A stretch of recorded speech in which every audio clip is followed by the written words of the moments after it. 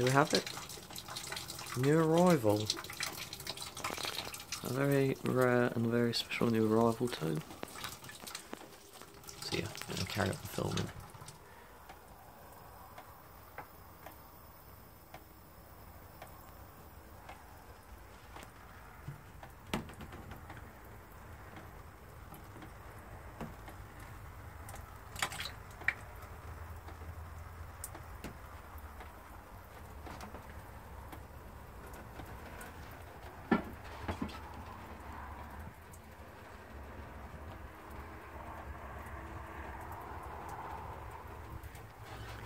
I will explain during the Cistern view more info about the Cistern.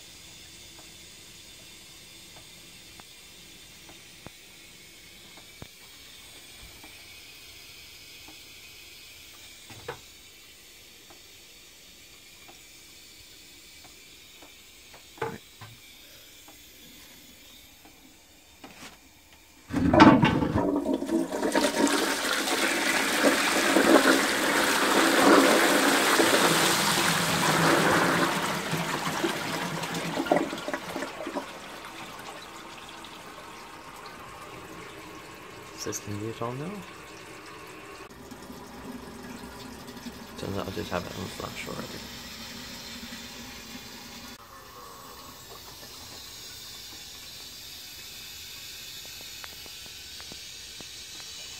So that says Shanks patent prize medal reliable cistern. It's a 2-gallon variant and it's made of heavy cast, as this would be stamped on here. The NR stands for non-reversible. It's a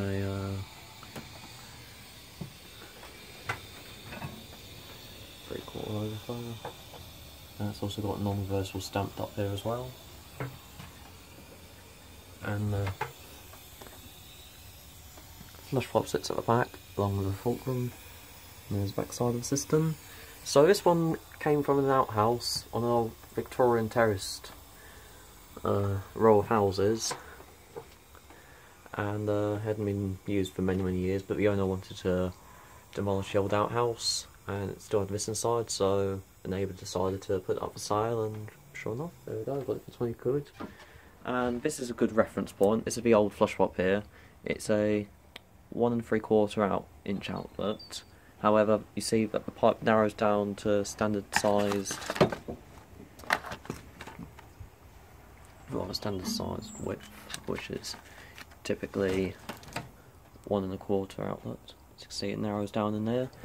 Now, obviously, I stuck this 40mm, this 42mm flush pipe, plastic pipe on there, and it wouldn't flush at all. So I decided to try a little shim, like get it to there, and now that's how it's flushing reliably now, as the name says.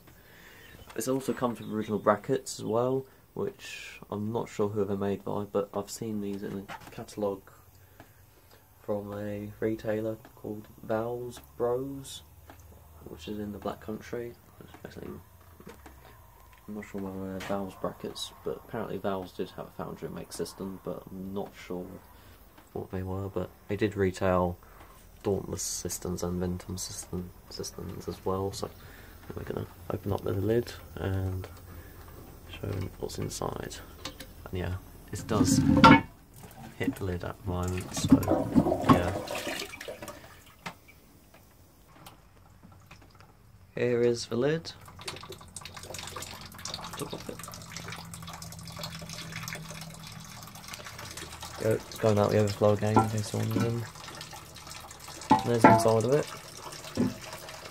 The rust is quite thick, but that can clean up okay. It's not too bad, but at least there's no big pitting holes inside of it. And now to show the interesting flushing mechanism the Cistern has. The main reason I brought this because I didn't know what it was, and now I know the answer. And this still has the original Croydon valve, which I thought was a low pressure one, but no, it's actually made of heavy casts as well. It's a high pressure one, and it wasn't filling up at all when I first turned the water on. It was blocked up with debris, etc. And this is the mechanism inside of it. Also, I'm not sure what this ball is made out of, but it's certainly interesting. So basically it's this big old cast iron weight block that pushes the water down, and then it travels up in this dome here, and it goes up to the standpipe and flushes below, which is very unique. Shame it didn't catch on, but it's certainly an interesting design. So let's give it a go now. I'll show as much as I could. Now I'm going to stick with it like that.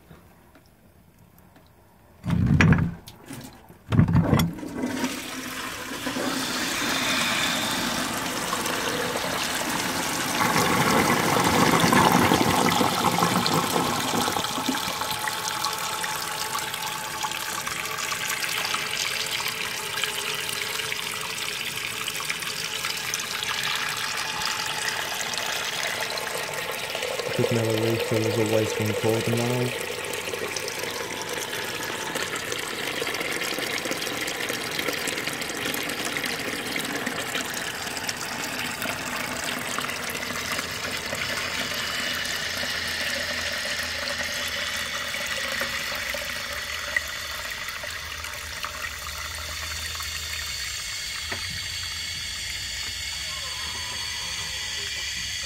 Probably overlooked it, but the Cistern came from London, North London.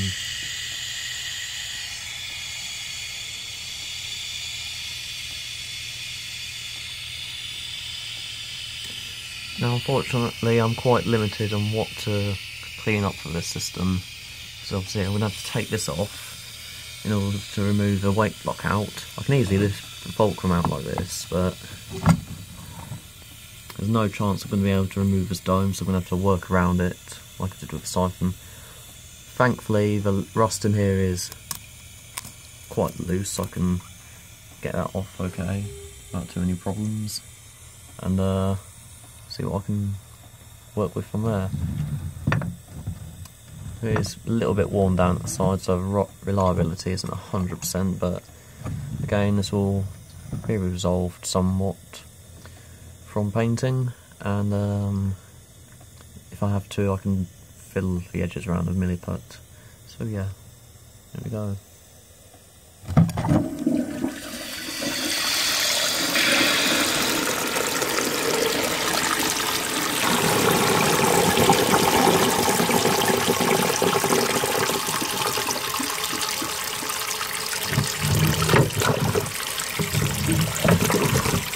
There's also a hole in the side of the hole as well. So yeah, that's the Shanks Reliable, and thanks for watching. The water's finally flushing out clear, it's got all the rusty debris at the bottom of the pan, so yeah, there we go.